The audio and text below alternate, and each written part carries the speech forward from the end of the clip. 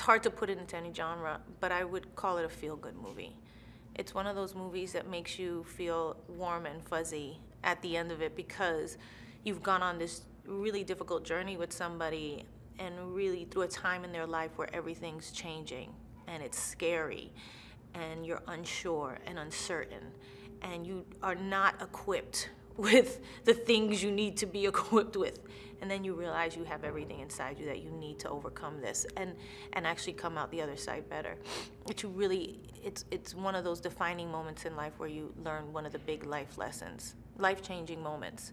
I love going through that journey with characters.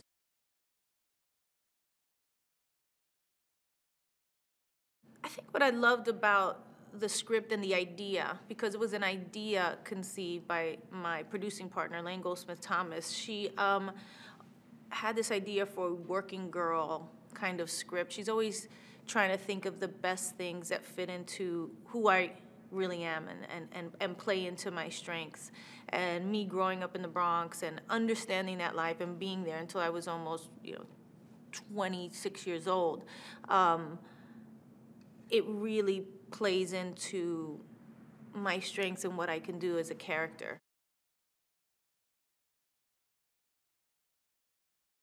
We think that the mistakes that we make define us and that we can't supersede them and that the past has a hold of us in a way that keeps us stuck. And what I loved about this script, which is I relate to very much, is that you are never stuck. You can always reinvent. You can always make a change. You can always keep growing.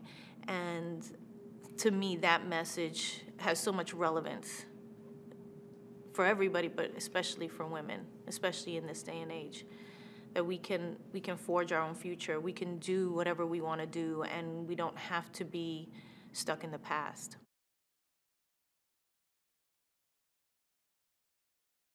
It's a heartfelt, feel-good movie, but as in life, we all are laughing and joking our way through it. And a lot of times that's a defense mechanism. To me, that's the best comedies. I love a broad comedy where everything's just funny, but for me, the best comedies are the ones that are really based in reality of real life, because those are the ones that you relate to more. Those moments with your friends where you're acting silly, or those moments where you're about to cry, but then you wind up laughing.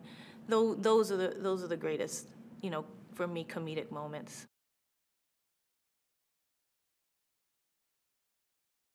She's up for a promotion and, done everything she can, she's smart and capable and eager, but also scared and doubtful.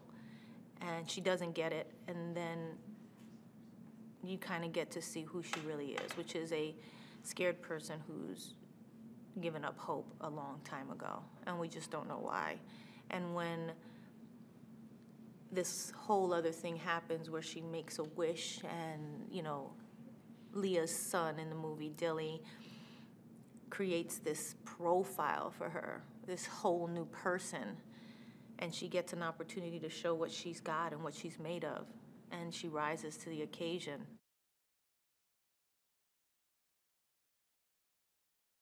It was a great thing to have Leah Remini play the part of my best friend, because we are such good friends in real life, and there was just a familiarity. And I kept saying to her, I was like, I just want it to be like how we are in real life, like how silly we are and how, we've had these heartfelt talks where we are helping each other through the hardest moments of our lives, whether it's me going through a divorce or her changing jobs or, all different kinds of moments where we just didn't even know where we were going and just helping each other through it. And this movie was very much that, which is why I thought she would be the perfect person to play that, because we've actually lived those moments where we had to push each other through the fear and push each other through those difficult, dark times where you just think, I'm never going to be the same, or this is never going to get better, and then it does. And so it was kind of the perfect thing for us to do together. We had looked for something to do together for a very long time, and this was just like heaven sent.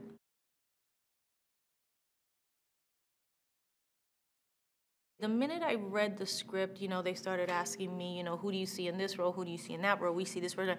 And I was like, I only see one person for Trey, Milo Ventimiglia. I don't know. There was just something about this baseball coach guy who was a solid boyfriend person who was just kind of really loved her and was waiting for her and understood that she had issues but didn't really know all they were. And I don't know, he just seemed like the perfect person.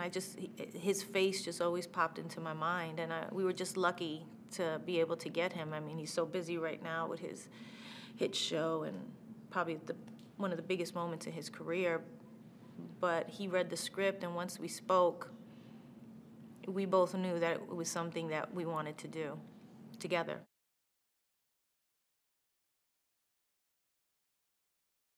Working with Pete is awesome. I really enjoyed it. As the shoot's gone on, we've gotten closer and closer, obviously.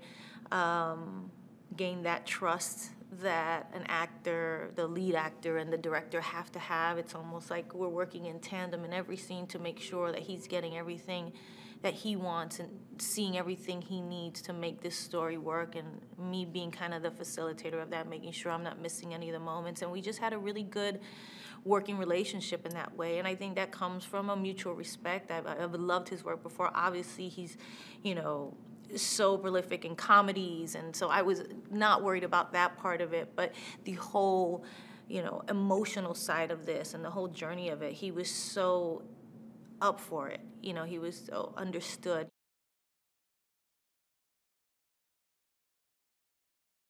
All great romantic comedies, there's a city that is a big character in the movie, and for us it definitely is New York and the outer boroughs, and then her kind of transition into what we call Manhattan Maya, into the city, into the big city, and go, taking that ride on that train where you're just, I remember doing that when I was coming up, when I was a dancer, and taking that ride into the city, and how profound that was, to leave the Bronx or to leave Queens in Maya's sense, in my character's sense, and go to it's like going to another planet. It's like going into another world when you go into Manhattan, and it affects you and it changes you.